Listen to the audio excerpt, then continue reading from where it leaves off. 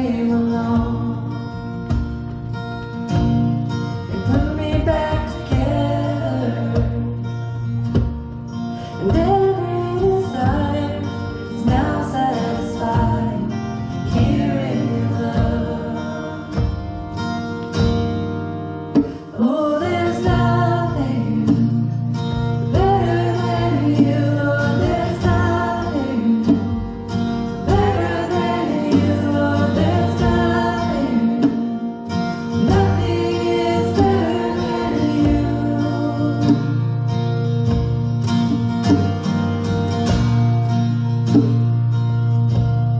And I'm not afraid to show you my weakness, my failures and flaws. Lord, you see them all. You still call me friend. 'Cause the God of the mountain is the God of the valley.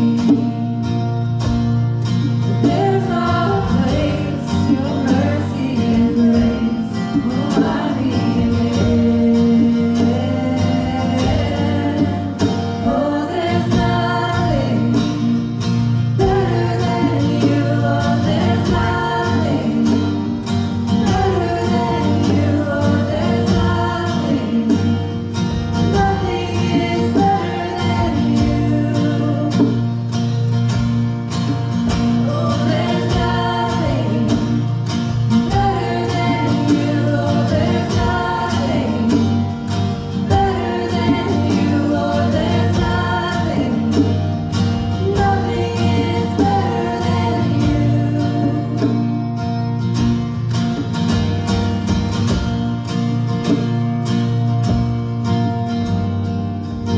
You turn mourning to dancing.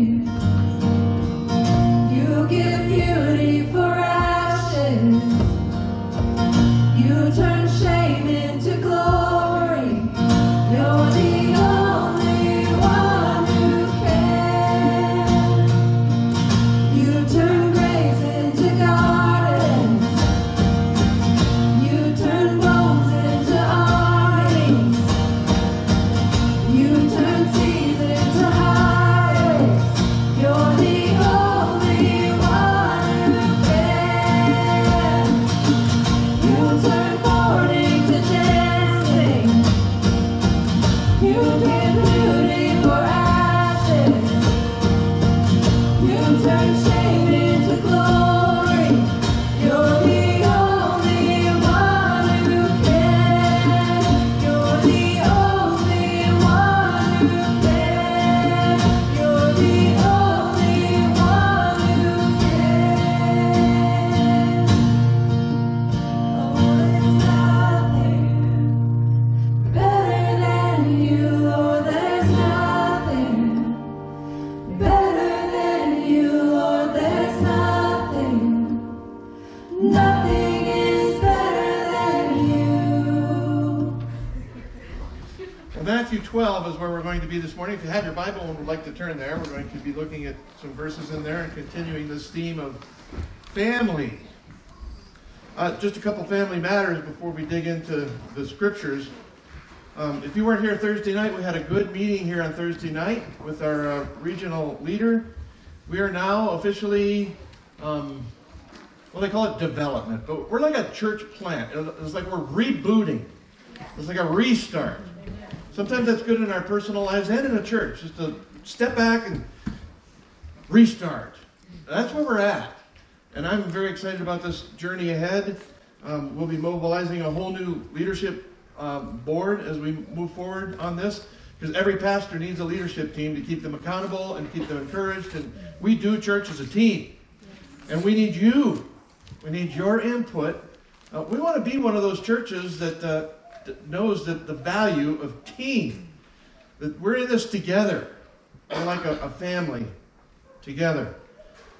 Just to let you know, Kent and Jill Cox have resigned, and they're God's leading them in another direction. We're praying God's blessing over them. They've done so much at the Outpost Church. We're praying God's blessing in them as they transition.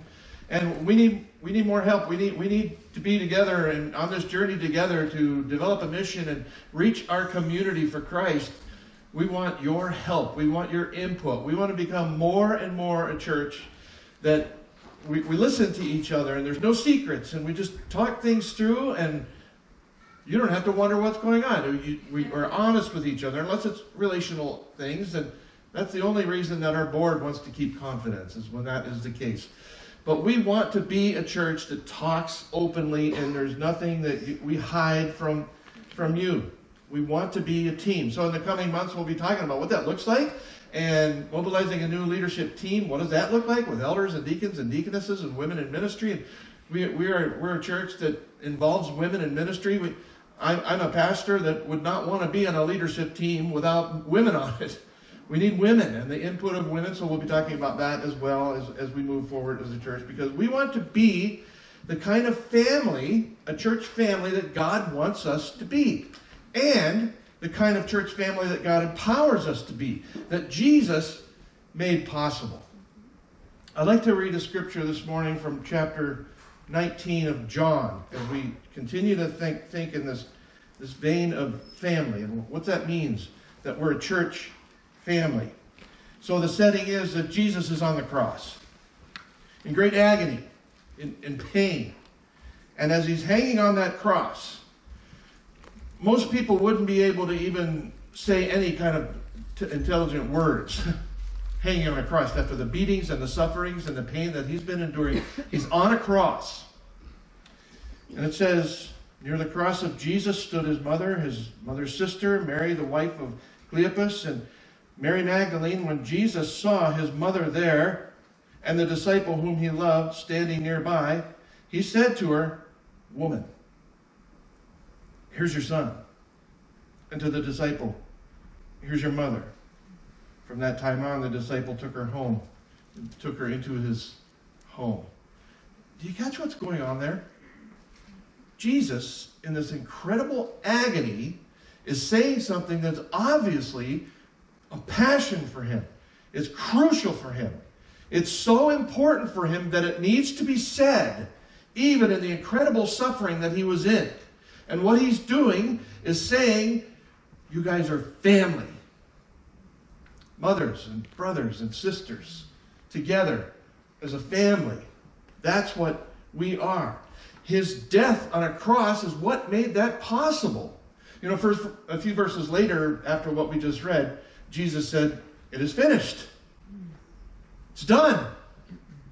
You now can be forgiven and free so that you can have a relationship with a holy God. You can be cleansed and forgiven to have a relationship with a holy God. You can receive that forgiveness. It's finished. And you can be forgiving. You can forgive other people in the strength and in the power of the Almighty God. He made that possible by his finished work on the cross. Amen? Amen. We can actually say with a genuine heart, I forgive you. We forgive each other on this journey as a spiritual family, as brothers and sisters and moms and dads for each other. So maybe that very passage, Jesus is remembering back in Matthew 12 what we've been looking at, what we started looking at last week. Look at this verse, these verses in Matthew 12, verses 46 to 50. We want to dive into this passage once again this morning. While Jesus was still talking to the crowd, his mother and brothers stood outside, wanting to speak to him. Someone told him, "Your mother and brothers are standing outside, waiting to speak to you." And he replied to him, "Who is my mother and who are my brothers?" Pointing to his disciples, he said, "Here are my mother and my brothers, for whoever does the will of my Father in heaven is my brother and sister and mother." That's what we're looking at. Jesus sees this as crucial for us to know that he makes possible a spiritual family that is very important to him. So we want to lean into that. What does that look like to be a spiritual family together? To do the will of the Father together. And we mentioned last week that the will of the Father, first and foremost, for every single human being is to first come to faith in Jesus. To surrender to Jesus. To give my heart, my soul, my mind completely surrendered to Jesus and to follow him. And then we are reborn into a spiritual family where together we have a Holy Father together that we love together as a family. So what does it look like to be a community that's a family? Last week we talked about courage. Courage is needed to be a family. A courageous community, we mentioned this, a courageous community of faith understands that we are a spiritual family in a spiritual battle together. This is not just a game. This is not easy. If you've made a decision to follow Jesus, I hope somebody told you, you just entered a war. You just put a target on your back. Oh, it's wonderful to follow Jesus, and it's great, and it's all might, and we have this hope, and this promise, and this joy that the world can't touch and the circumstances can't take away. It's incredible to be a follower of Jesus. Yes! But it's also really hard. And we are in a spiritual battle, and we are in a battle together. You know, my time in the military, one of my biggest takeaways, I think, from my short season in the military, I didn't serve real long, only 3 years, but I learned a powerful lesson in my few years there, the power of team. It is incredible what a group of people on mission together can accomplish. And how much more in the kingdom of God when we understand that we're a family, we're like a spiritual army as a family. We are God's military unit. He's the commanding officer. And if we understand the value of team, it's incredible what we can accomplish in Trinity County to build the kingdom together as a family, as a team, doing church as a team. Now, many of you haven't been in the military, but you understand this from team sports. The church is a team sport. And we do this together. And that honors and glorifies the King. So one of the things we need to be able to help each other, and knowing that we're in a battle, in this spiritual battle, we need the courage to help each other identify the triggers and the footholds of our enemy. Sometimes we need other people to help us with that. Sometimes we can be under some kind of deception and we don't see it ourselves. So we need a family to remind us that there is a kingdom of darkness, and that kingdom of darkness desires to rob our capacity and our desire to do the will of the Father. So as a family, we help each other with that. Yeah, we want to pursue the will of our Father together, and we help each other on that journey. And sometimes that means we help each other identify the things that we might have a blind spot. I would say most of us in the room have some kind of blind spot. And I hope you have a friend that is able to speak into that with honesty and love and kindness, but with truth, to identify those blind spots. Because sometimes it's those areas of our life where we're not even, intentionally trying to invite, the enemy, the devil, the kingdom of darkness to do anything. It can happen just by a small little crack. We had the bug guy came to our house a little while ago because we were having problems with cockroaches. And we still use the bug guy that we had when we were living over on Pioneer. Same guy, great guy. And he's always very friendly as he kills all the bugs. So he came and he walked me around the house and said, "See the light coming through that door frame? I know it's not much, but it only takes a crack for the cockroaches and the pests to get through into your house." So I went around and put sealer on all the doors, and he took care of the cockroaches. But my thought was, that's exactly how it is in this spiritual battle in which we fight together. Sometimes it only takes a crack to open up the door for the enemy to get a foothold in our life. I hope you're aware of that, and I hope you have friends that will make you even more aware of that when they see it. They'll love you enough to say, hey, that could be a crack for the enemy to use in your life, The Bible has a number of spiritual inventories, I call them, where when we read those it's wise to say, okay, what there do I need to tune into? Is God telling me, hey, this is in your life right now, and it could be a crack for the enemy. It could be an open door for the enemy to get a stronghold, a foothold in your life. Let's close that door together. Let's reject that in Jesus' name. Let's take care of that because we know that it can be a problem. Sometimes we open the door to darkness, not intentionally even. Sometimes it's intentional. Getting involved, the Bible talks about getting involved in the occult or believing false teachings. Or a big one is unforgiveness. that can open a door. Are you aware of that? Unforgiveness, even if it's a crack, can open the door for the enemy to get a foothold. And so that's one that we need to deal with. Consider these words in Ephesians 4. Here's a good inventory. Here's one of the many that are in Scripture. Ephesians 4. This is like a spiritual inventory. When you read passages like this, it's good to say, okay, is there anything there that God's telling me? Be watchful of this. That you might have a problem with this. Let's highlight this. Ephesians 4 says, get rid of all bitterness, rage, anger, harsh words, and slander, as well as all types of evil behavior. Instead, be kind to each other, tender-hearted, forgiving one another, just as God through Christ has forgiven you. Why? Because God wants to cleanse us and purify us and forgive us, but He also wants us to close any doors that we might have given the enemy to have authority in our life.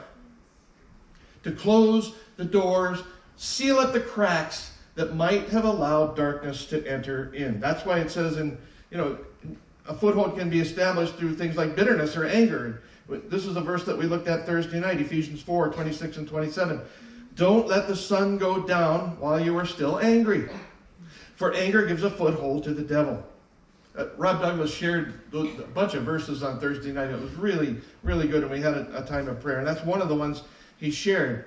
Because sometimes, and you know this, sometimes a conflict that you suddenly erupts, and it was a long time in coming, because somebody got angry about something and they went to sleep on it repeatedly. Didn't deal with it. And the anger just kind of festers and it becomes a wound and bitterness can take hold.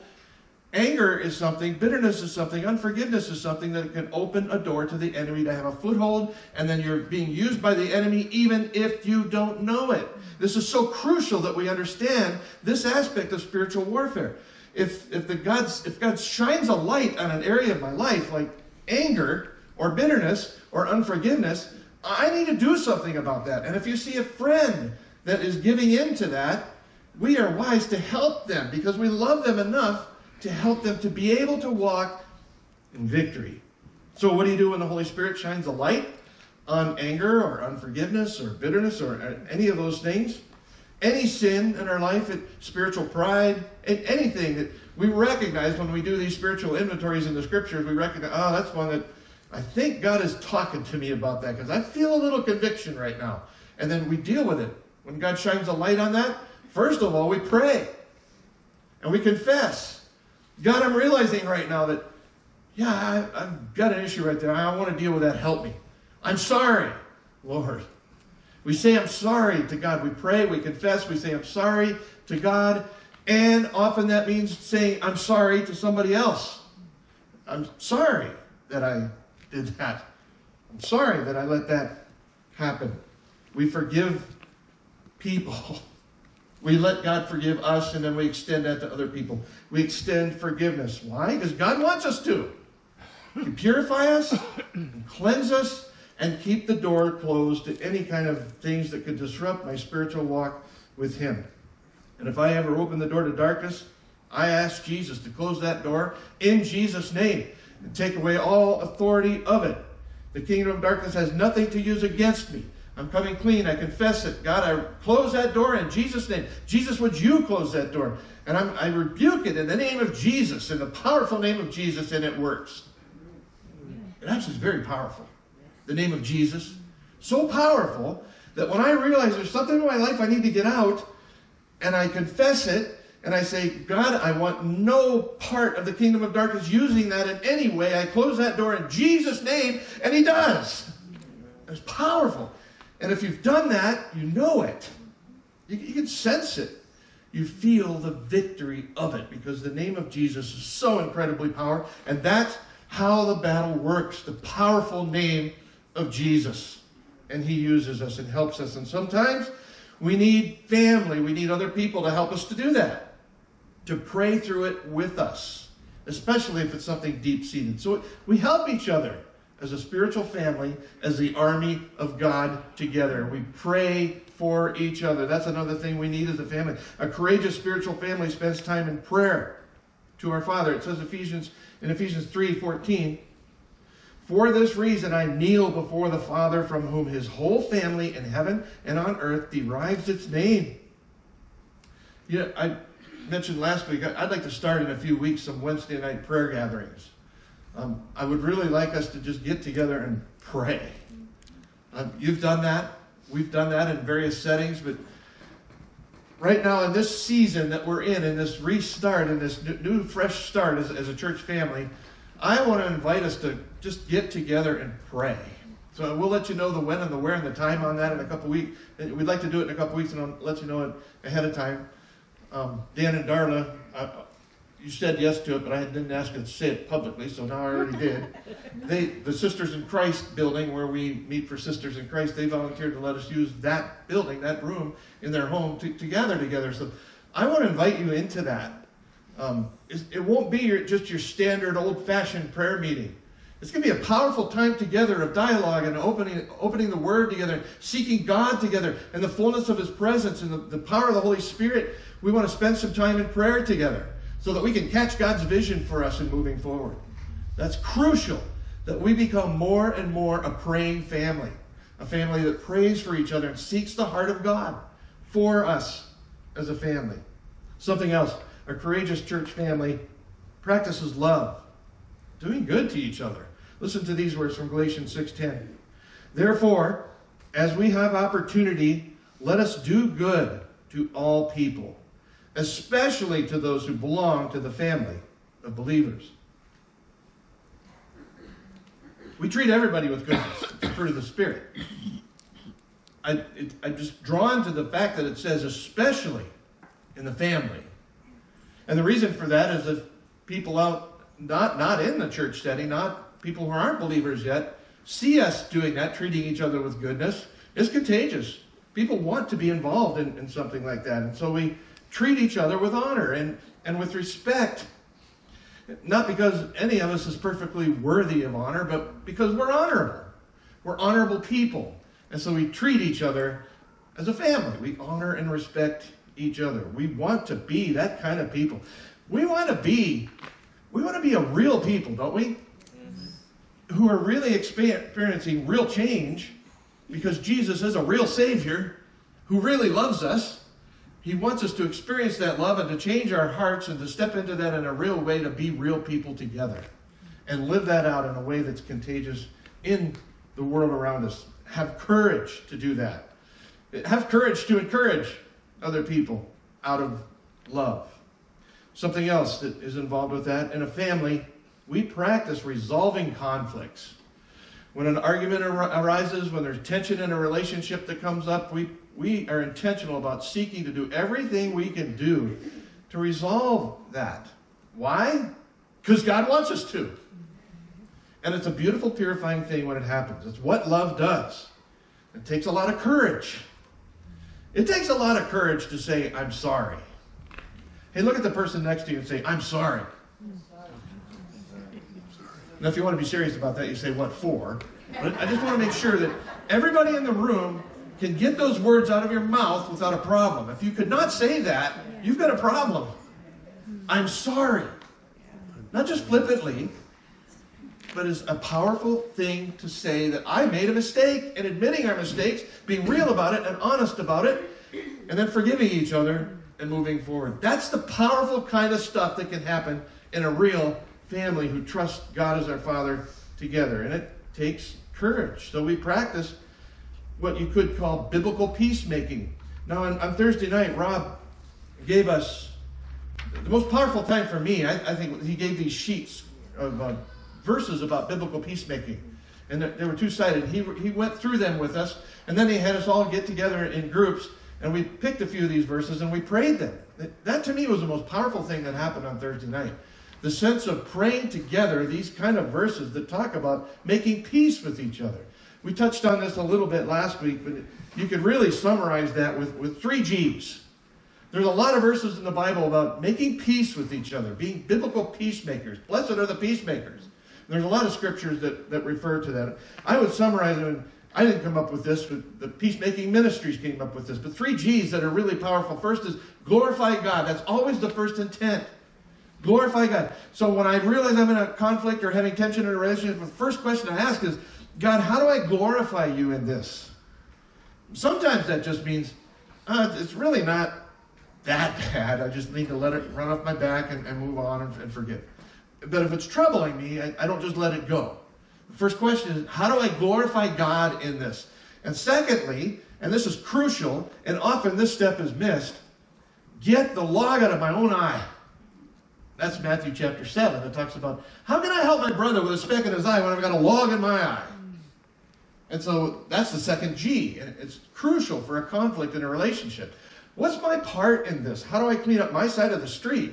What are you teaching me in this, God? Maybe you made this conflict happen just so you could teach me about something I need to deal with in my life.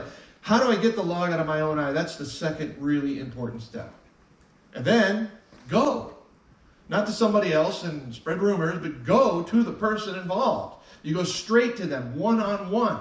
And if that doesn't work, then you take 2 or 3 witnesses, it says in Matthew 18. If that doesn't work, you take it to the leadership of the church. There's a process in the Bible. Why? Because God wants us to resolve conflicts and be peacemakers when tension arises. Because I guarantee you, a church plant now or fresh church start, I guarantee you at some point I'm going to make you mad about something. I'm just telling you up front, I'm going to say something that you might not like. So please, come and let's talk it through. You know how that often is. It's like, oh, that's not what I meant you to hear. Here's what I was thinking. And then you resolve it. You figure it out. Don't just let it fester.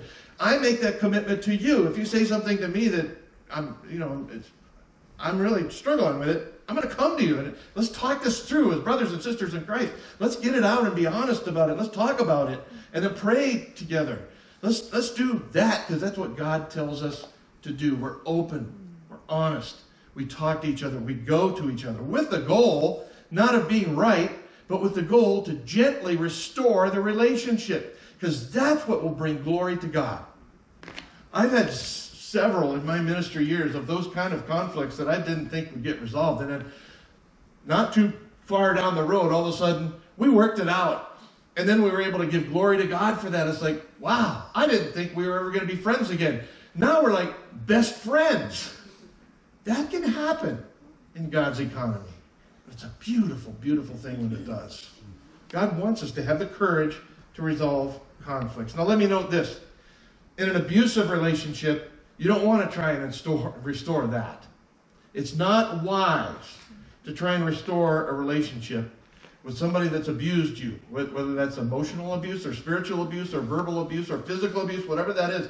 It's not wise to try and resolve that, especially by yourself, unless there's clear repentance and remorse and an I'm sorry kind of a posture in it. Then it's wise to try to do what we can. But we don't need to. There's nothing I've seen in Scripture that requires us to restore a relationship with somebody that's unrepentant and that you're not going to get it solved right now. It's not going to happen. Don't put yourself back in that abusive situation. You can forgive them. And we have to forgive. We have to extend forgiveness. But it doesn't mean that you're going to be best friends right away. It means I don't need to put myself in a situation where I'm going to be emotionally abused again. There's allowance for God working in the midst of it as we step back. So if that's you, if you're really having a hard time with forgiving somebody that really abused you, whatever kind of abuse that is, work on forgiveness. Sometimes it's a process. It takes time. Pray. Get counseling. Get the family of believers to help walk that journey with you so that you can get to that point where you can really say, I've forgiven, and I'm moving on, and I'm not letting the enemy have any kind of a foothold in that. It's so important that we learn how to resolve conflicts and have the courage to do so. Here's one more. In the family of faith, we need to stir each other in a hunger for God's Word. I was reading Deuteronomy 29 the other day, a fascinating verse that I encountered. The secret things belong to the Lord our God, but the things revealed belong to us and our children forever, that we may follow all the words of this law. I just love that verse because it's saying something really kind of cool. When we become children of God, it's like God starts revealing secrets to us. That's pretty cool. He gives us the ears to hear what somebody that's not a child of God, who doesn't have the Spirit of God, who has not surrendered to Jesus, may not be able to hear unless the Spirit gives them some divine capacity in the moment, but there are many things that God tells us as his children. I mean, can you picture your dad, your heavenly Father, getting you up into his lap and saying, I want to tell you a secret. There's just something meaningful about that. It's relational building, and it's special that God is our Father and does that with us as children. He tells us like these family secrets. So in Matthew 13, we have this wonderful story called the parable of the sower. I want to read that for us because it's so profound, this parable of the sower. A parable is a story that teaches biblical truth. It teaches some profound truth, and it's a common story. Everybody can get the story, but unless you're really tuned into God's heart, you may not understand what the meaning of it is. So he tells a parable as a story, and his children can tune into the real meaning of it. So it's a parable reveals secrets to those with the ears to hear. In Matthew 13, Jesus tells this short little story, this parable of the sower. Listen to these words in Matthew 13, verse 3. He says, a farmer went out to sow his seed, and as he was scattering the seed, some fell along the path. The birds came and ate it up. Some fell on the rocky places where it did not have much soil. It sprang up quickly because the soil was shallow. But when the sun came up, the plants were scorched, and they were withered because they had no root. Other seed fell among the thorns, which grew up and choked the plants. Still other seed fell in good soil, where it produced a crop, 100, 60, or 30 times what was sown. And then Jesus says at the end of this whole story, whoever has ears to hear, let him hear. So he's saying, there's a meaning behind this. I'm not just telling you a fun story. There's a meaning behind this. Tune in. And then he goes on to share and explain the meaning of that in verses 18 through 24. I'll encourage you to read that on your own. Maybe this week. It's a great parable. But basically, the seeds are the words of Jesus. Jesus is standing in a boat and he's teaching. And it's like he's casting out seed. He's planting seed. His words are like the seed. The word of God is the seed going forth. And the soil, which is really the center place of this parable, the soil is the human heart, the seed of the emotions, those deep desires within, the core of the heart, the human heart. That's what the soil is. The birds are Satan or the evil one and his demons. The crop is the fruit of the Spirit, really, the fruit that is produced by good soil. And notice what happens in this parable. First you have the path. The seeds given forth, and it lands on a path. That is, the meaning of that is that it's talking about the resistant heart, the hard heart, the path that just kind of bounces there. This is really those who would hear, but they don't really want to know what it means. It's just there. And they fall victim to the enemy of our souls. The truth just doesn't penetrate. It just lays there and it gets snatched up. Somehow their heart has become hardened. Kind of like Pharaoh in the Old Testament. He hardened his heart, and so God hardened his heart. He had a hard heart. So there's no way he was going to understand what was going on with all those plagues that came upon him. He couldn't understand what God was doing because he had a hard heart. His heart was hardened. People can still get a hardened heart. And the truth goes forth, but it doesn't take any root. It just bounces there. That's a resistant heart. And then you have this rocky soil of the heart, where the heart is shallow. And what we need in this is community to help each other get the roots sinking in to that soil of the heart. We need a spiritual family to help us to till the soil. So you have this rocky soil. And we need a spiritual family to help us identify the rocks in our life. What are the rocks that I need to take care of? A rocky soil heart is that heart which the roots are not going deeper because they haven't taken care of the soil and there's rocks there. So we need to pray for each other to strengthen our faith together and identify those rocks, because the rocks aren't the problem. Identifying the rocks and taking care of them is the problem. We all have problems. We all have things that can become rocks if we don't take care of them. And the choice is ours. We can take care of the rocks in our heart, or we can stumble over them. But this parable is talking about the heart and identifying the things that might be preventing me from really understanding the Word of God and the things that He is seeking to say to me. And then you have this thorny soil, the preoccupations. We get choked by earthly cares. Verse 22 mentions deceit or deception.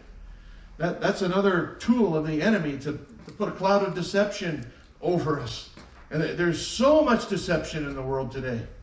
So much deception. And you know that the worst part about deception, I think, is not knowing you're deceived. So how do you know you're deceived? We need each other to identify that. That, hey, you might be believing the wrong thing there. Let's study the Word of God together, and let's help each other in our hearts become good soil where the seed of God, the Word of God, takes root. Because if there's bad fruit in my life, it's not a fruit problem, it's a root problem. I need to find out what are the roots that are causing that bad fruit, and what are the rocks that are preventing the roots of God's Word from going deeper. We want good soil. And who makes the soil? God does. Who makes the seed? God does. And God plants the seed, and God waters the seed with living water, and He brings sunshine for the seeds.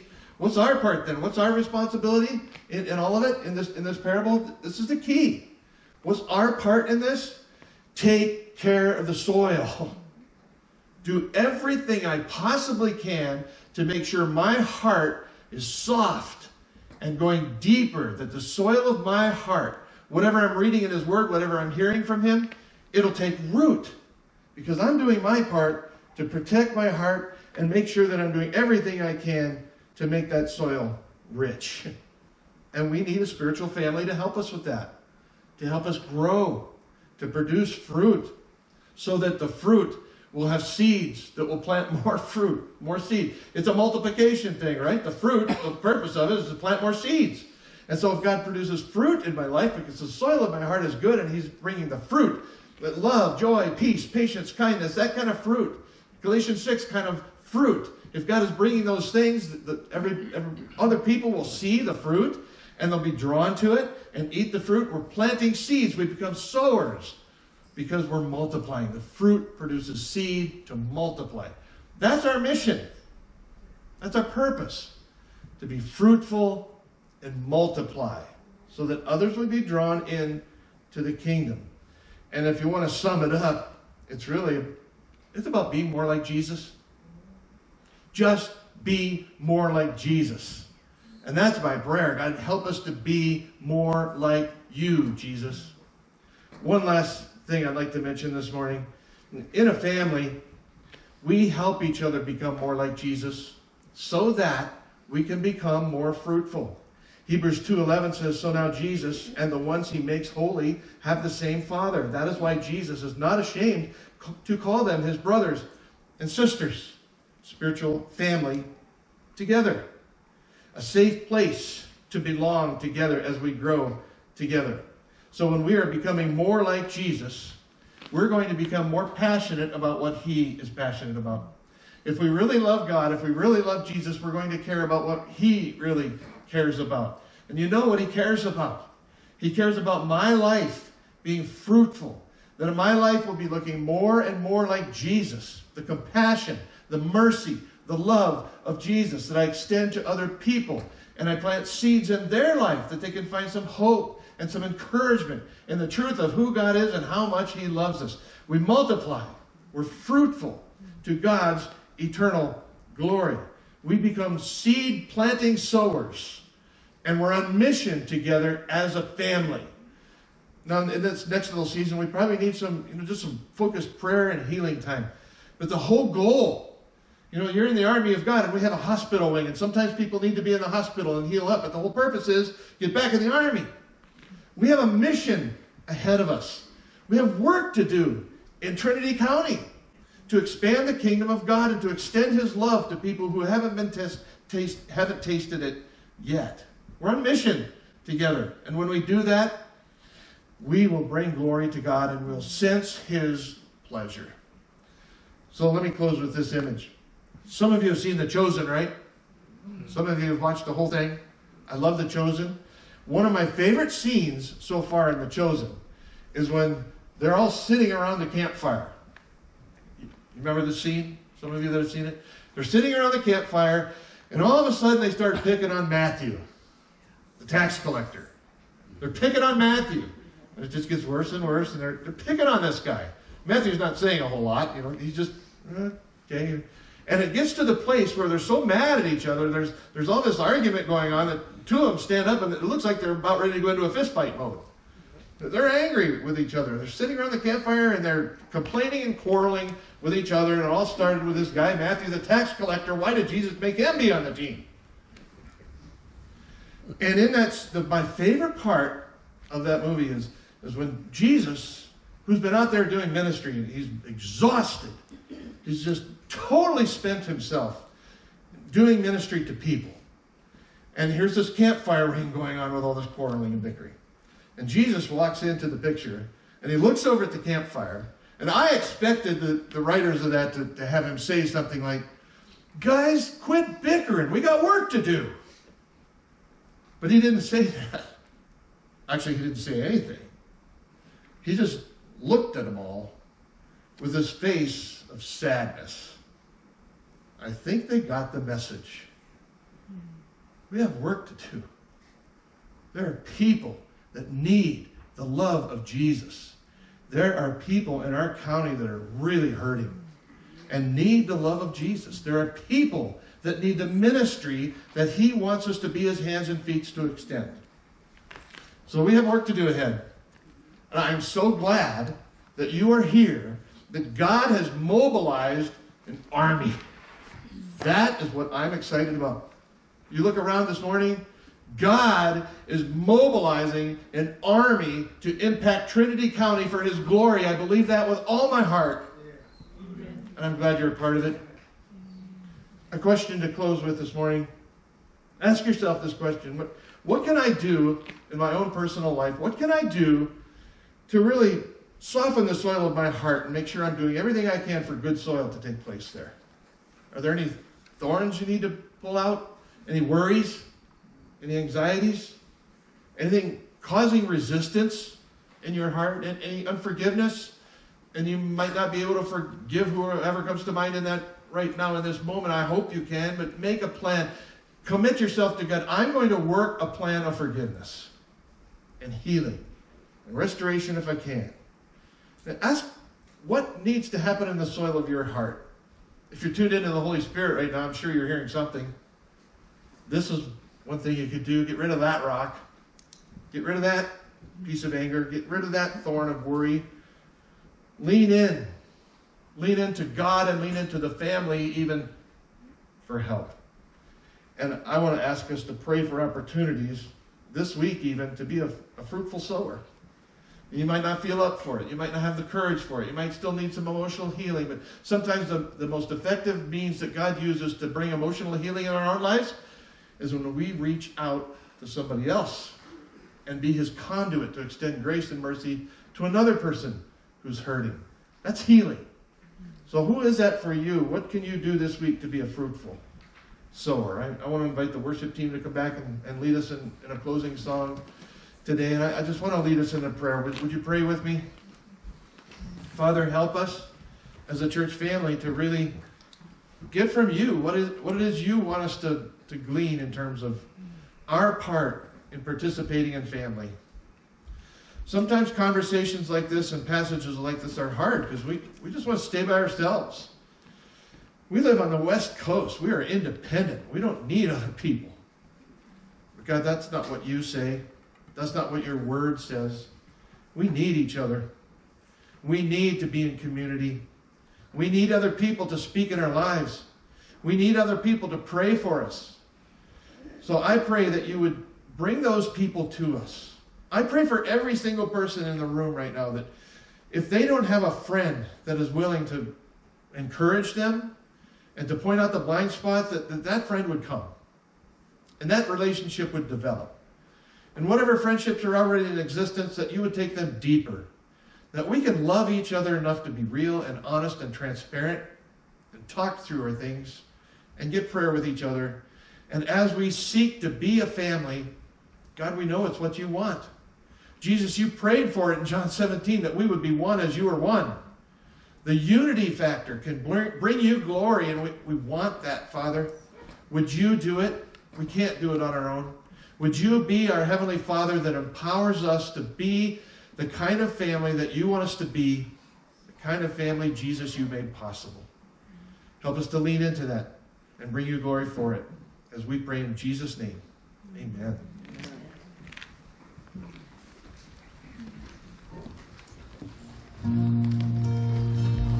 Stand and sing with me.